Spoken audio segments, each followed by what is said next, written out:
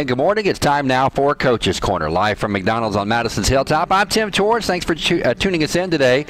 Back at it after a week off for regatta coverage. I'm back at it after a couple of weeks off. And, well, we're going to talk football. Believe it or not, we're in July. A little early for football, but not really. I've got brand new Madison football coach Leroy Wilson in with me this morning. Coach, pick up the mic and let's go after it a little bit here. Welcome to the community and welcome to Madison Cup football. Thank you, Tim. I'm really excited to be here and talk some football today.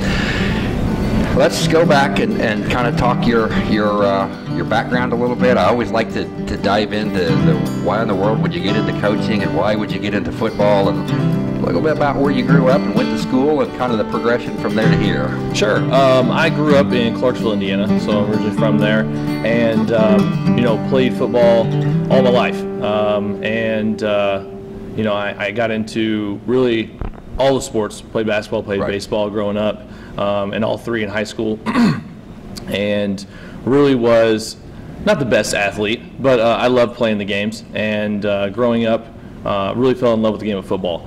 And when I got out of high school, joined my dad's staff at the middle school there, and really got into coaching at that point and really enjoyed it. So I started looking for other opportunities after that. I was there for about 3 years, and a coach of mine that was my quarterback coach in high school, Jason Hawkins, who's at Charlestown right now. Sure. He had the job at Charlestown, and he was fairly new there. I think he'd been there 3 or 4 years, and so I asked him if I could join his staff as a volunteer, and that was kind of my first start into high school football, and was there for a couple years. Got to coach some great athletes there, and from there I moved to Providence, and was there for 5 years, 3 of those as the offensive coordinator, and really enjoyed my time. We got to compete against 3 teams from the HHC, so I got some experience there with those 3 teams, and it was a great atmosphere, great place to coach. I really enjoyed my time there. Very welcoming community, and really love football there. They really do. And so then from there, I was able to get my teaching license and went to Seymour, and that's where I was the last 3 years before coming here. And Seymour, a great place to work again. They love their football up there. Yeah, they do. Conference foe, but they really do love their football up there. And it was great coaching with Coach Shattuck and Coach Kelly, who was the new coach up there as well, and kind of getting to learn from him a little bit. And as far as being a new coach now, it was great kind of seeing and watching Coach Kelly and how in his transition of being a new head coach and that kind of stuff. So I did get to learn a lot from him as well. Realistically, why coaching? To be honest with you, as a kid, watching my dad coach me in all my sports, he was probably the biggest inspiration that I've had, getting into this. He coached me in every sport.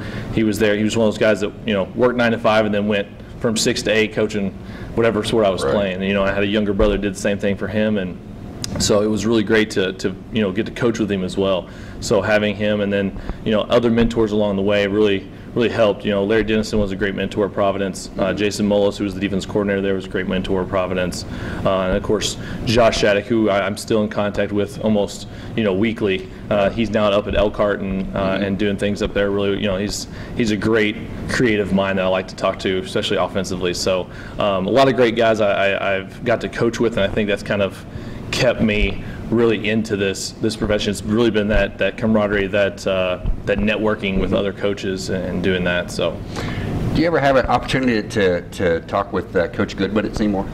I did a couple times. There towards the end, before I was leaving, he was getting sick and we didn't really see him as much, but we did see him in my first couple of years. We did see him quite a bit, like the Region 10 meeting. He was always there, always coming around, talk football, that kind of stuff.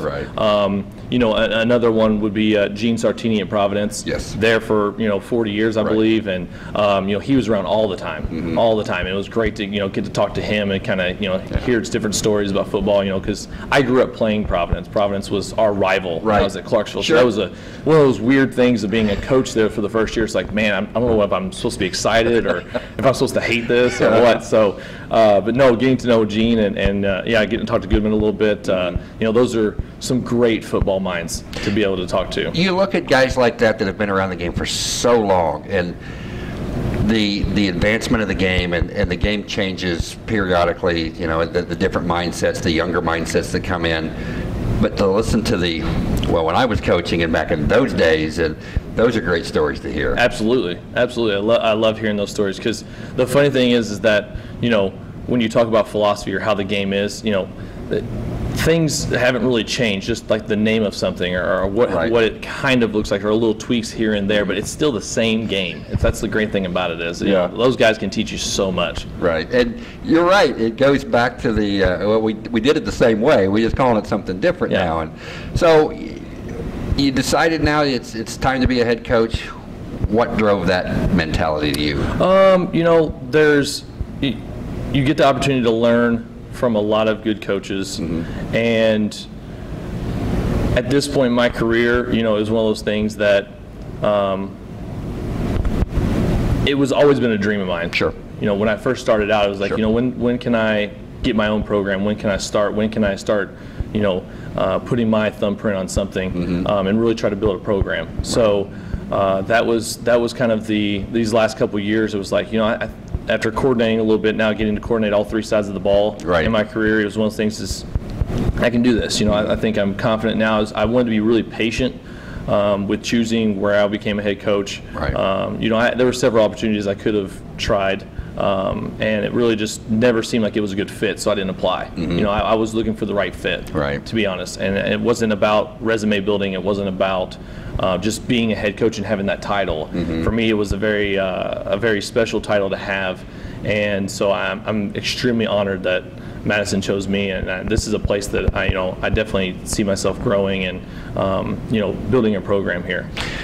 Madison, again, it's been a kind of a rocky road with football a little bit. It's not had great success, but it's had success. And you look at that, and you look at the HHC. Boy, what a great conference! Oh man, it is a very competitive conference. That is for sure. You know, and yes, there hasn't been a ton of success here, but you know, it's one of those things that, you know, what I've told the kids and what we've had in coaching staff meetings is, you know, we're here to compete, and every day, you know, in practice, in the weight room, and then when it gets to Friday nights, that's all I expect. We're going to compete, and that's the most important part.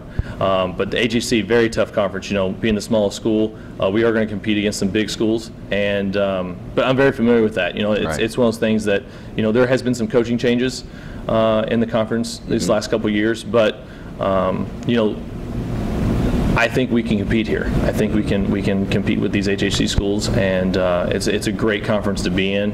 As I said, very competitive.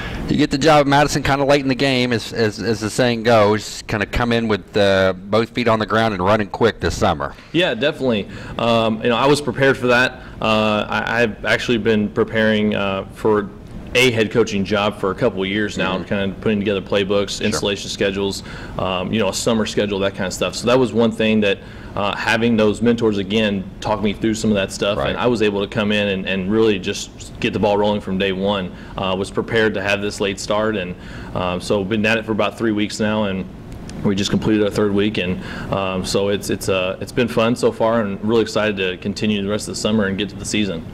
We always talk about numbers. You know, everybody wants huge numbers, and I'm going to go back to Columbus East as an example, because they seem to bring 2 or 3 busloads of kids, and they've got more kids than they know what to do with. More for you, it's the premium side of the things, where you may not have as many numbers, but you've got some quality kids. Absolutely.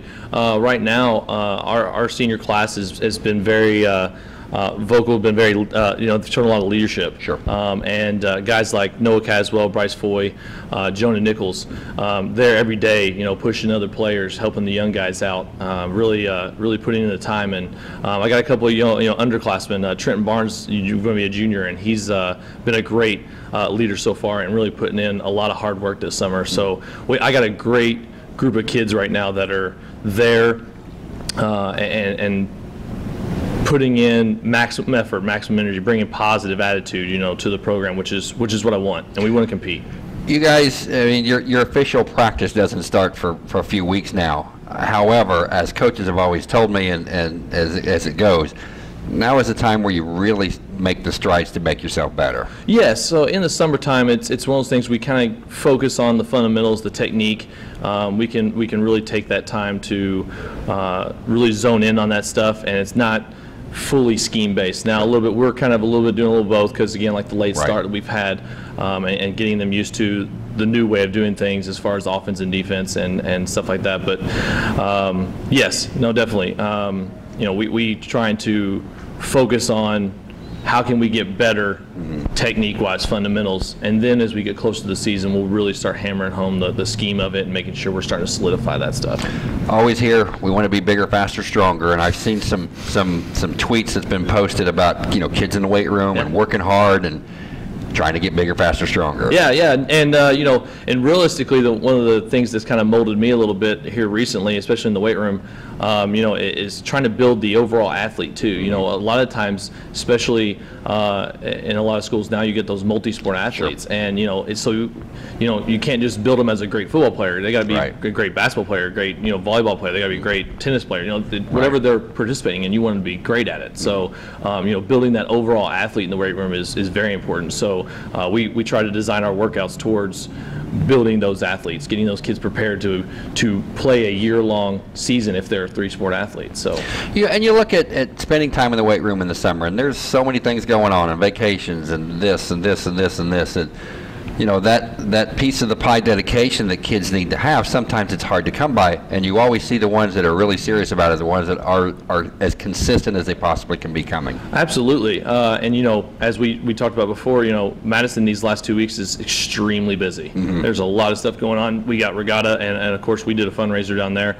You've got fair going on this week. I mean, it's a crazy time in Madison, and yes, so we have a lot of kids who participate in that. I spoke with one of our managers last night who had 3 pigs in the fair, you know, so she hasn't been there all this week, but that's great. I want those kids to be able to do that. It's you know, it gives them a little bit of a break, a little mental break, physical break, lets them go do something else, and then they come back and are a little bit more refreshed, especially with the dead week in there as well. You look at the facilities over here as well, and I know they've done a lot of improvements on the facilities, football field, practice field, weight room, that kind of thing. Real good facilities at Madison. Absolutely, and you know, we have a brand new weight room coming in here in the next couple months that you know, Coach Jay Roney was able to help, you know, facilitate and get in there, and you know, so it's going to be brand new, start of the school year. It's going to be awesome. So that's going to really help push athletics as a whole forward. So, and yeah, definitely, I love the old grass field. You know, the last several years I've been on turf, so it's a little bit. It's definitely been an adjustment to get back to being on the grass and, you know, trying to prepare when there's going to be rain and all that kind of stuff. But no, definitely love the facilities around here for sure. You take your kids and you put them in the weight room and you get them out on the field. Can you, as a coach, can you tell the difference that the time that has been spent in a weight room or you know, doing things on their own that improve their skills going out on the field? Absolutely. The last, I don't know, well, the last 3 weeks, I mean, to see the improvement from day 1 to now day 12, you know, they've put in a lot of time and have really accepted the challenge of something new. And that's what one thing I love about this team right now is that they accepted the challenge. They crave that competitiveness, and they really bring it every day. You see these athletes and again coming in and doing what they need to do, and then hopefully you want, as most coaches do, you want that to kind of snowball to other kids, so other kids will be interested in coming out and participating in the program. Yeah, and one trend that I've always seen, no matter where I've been, you know, you have the influx of kids come as soon as closer to school starting, too, especially the freshman class. So you know, right now, numbers isn't extremely important. Of course, you'd like to have as many kids out there as you can, but you know, right now it's kind of one of those things that we're going to work with what we got, and we're going to get better. And you know, as the more kids come in, we'll just introduce them to it, get them started, and you know, get them ready. What's on tap then for the rest of the summer for your group? So we're going to start team camp Monday, and we have it's a 5-day long team camp. Most of the time we're going to go 4 days for the rest of the summer, but this week we go 5. We have 3 days scheduled at Hanover. Talking with Coach Theobald, he has 3 days over there to where we can kind of change the environment a little bit, get the kids in a different place to learn football. There's one thing that I've found being a teacher even for the last 3 years, you know, if you can change the environment or change just the way the classroom looks sometimes, you know, it really changes the learning environment a little bit. So definitely I'm glad we're able to take advantage of that, and thank you to Coach Theobald for that. And so we're really excited and then, you know, after that we're going to have a couple more weeks, and then season starts August 5th. 5th. Yeah. And we're going to be going right at it, and then you get school starting a couple weeks after that. So very, very excited. The summer's going to be very busy, but got a lot of work to do before Paoli. Let's kind of talk about some of your philosophies, or your style, as it will, your style of football. What do you focus on? Well, offensively, we are a spread football team, but power mindset, downhill running. I tell the guys our motto when we run the football: 3.5 yards a carry. That's what we want. Obviously you'd like to have more than that, sure, but sure. if you think about it, 3 runs in a row, 3.5 yards, that's over 10 yards. Right. We got a first down. Sure. So having that mentality, and that was one thing that I gained when I was at Providence, is that mentality of 3.5 yards and you get the job done. And they've embraced that for sure, especially up front, offensive line, really embraced that mentality. So we are going to be, up-tempo, no huddle type team, but with a power mindset, and defensively right now, play fast. We're going to be in a 3-3 stack, and we're going to play downhill, and we're just going to go. There's not going to be a lot of blitzing. You're not going to see a lot of fancy stuff on defense. We're going to line up, we're going to get a read, and we're going to play. We're going to play fast. And they showed that when we did our competition here this past Thursday night, and really have embraced that mentality as well.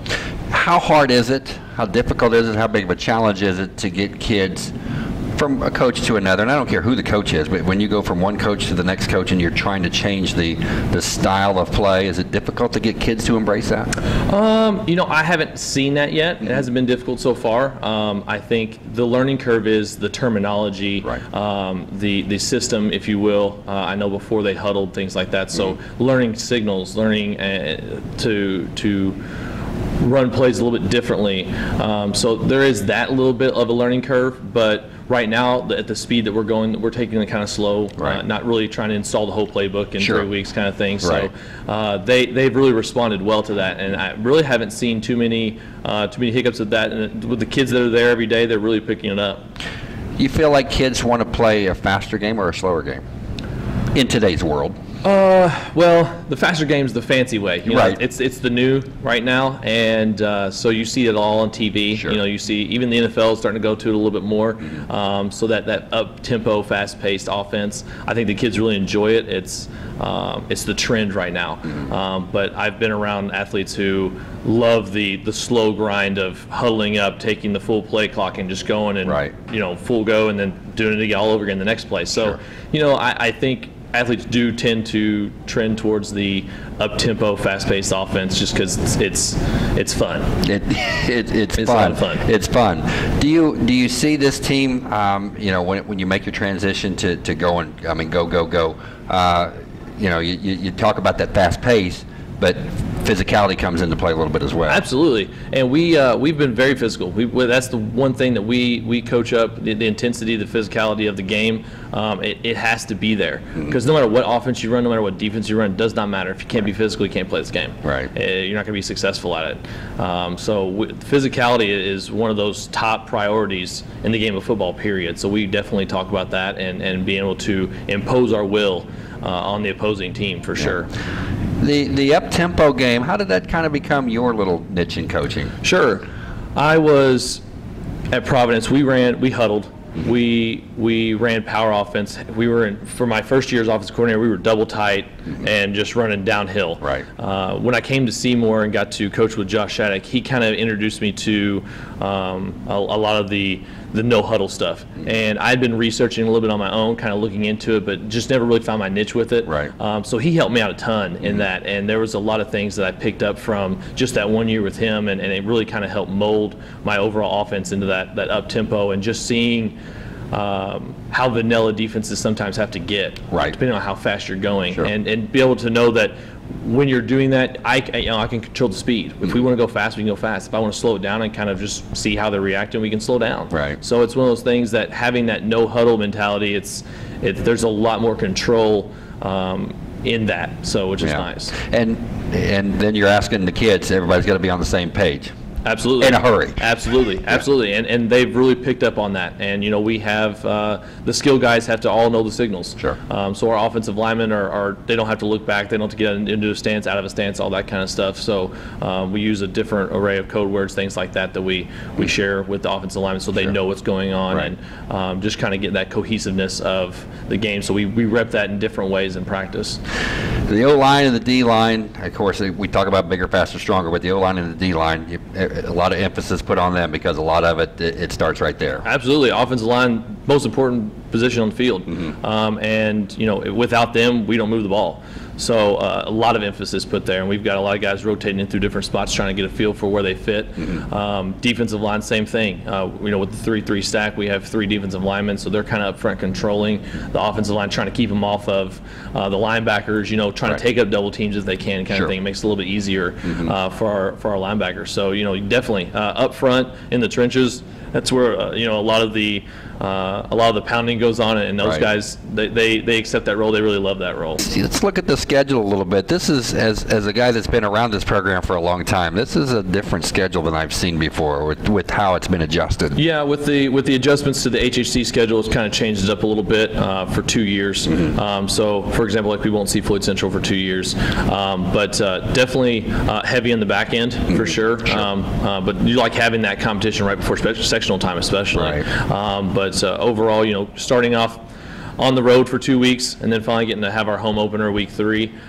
So really excited about that. But yeah, the schedule is a little bit different, especially with only 3 home games. That is something I haven't seen before. But I know with the conference schedule and the adjustments, things like that, that's going to be the case for these 2 years, and then we'll kind of get more back to a balanced schedule after that. Talk about the conference and everything. All the conversations typically start with Columbus East. Yeah, they do, and it's tough not to when you've had the success that they've had. So right now, I've heard that for the last 3 years or so, and trying to always going back to Columbus East. And for me, in order to be the top dog, you got to beat the top dog. I get that, but right now, for us, focusing on getting better every day, and really just competing day in and day out, and really getting that mentality across will help us get there one day. But right now, that's kind of our central focus is Madison football right now. Do you look at your players and think, I need to adjust my mental playbook, if you will, to my players, or you're going to try to adjust your players to what you want them to do? Oh no, it's always adjusting to the players. Personnel evaluation every day, seeing what we have. We as a coaching staff, we try to evaluate players every day anyway, based on their position, based on depth chart, things like that. So there's constant evaluation going on. But no, when I put my playbook together, to be completely honest with you, I put it together for multiple types of personnel, because if you can't adjust to the players, then you really can't be successful. If you're a double tight team but you're trying to run spread, it's really difficult to do that. So it's one of those things that it took me a long time to get to that point, to be able to find schemes that I can run in different types of personnel groups and things like that. So but yes, no, always to the personnel. It doesn't matter what the success factor is here at Madison, crowds are always great at home. And I know that's got to make a coach happy. Absolutely. In the 3 away games, so in the 3 games that I've been here as an opposing coach, 1 as a Charlestown coach, and then 2 as Seymour, it is definitely an unbelievable atmosphere. And unfortunately, the last 2 times I was here is during fall break week, so the kids were gone, so there wasn't students, but man, the community still packed the house for a night game, week 9, kind of thing. So you start getting where you actually get the lights on in the first quarter, all that kind of stuff. So it's really great atmosphere, and I'm really looking forward to that first Friday night game at home, and having those fans behind us for that first home game. You're going to be teaching where? At the high school. At the high school. I'm going to teach math, and I also have a weights class, so I'll be teaching a weights class as well. And that's always a plus. Absolutely, absolutely. Can't wait to get in there and do that as well. Coach, we appreciate coming by this morning. We'll talk to you again during the middle of the season. Of course, we'll see you every Friday night. Right, thank you, Tim. Go Cubs. All right, go Cubs indeed. That's Coach Leroy Wilson talking with us this morning at Coach's Corner, live from McDonald's on Madison's Hilltop. Join us next Saturday. We'll do it again at 9 a.m. right here from McDonald's. Again, thanks to Jordan Bear. I'm Tim Torrance on WORX 96.7. This is a bag. But for Steve, this bag gives him food cred. Because now everyone knows that when they have that craving, or they're just looking for the perfect deal, well, they just need to follow Steve.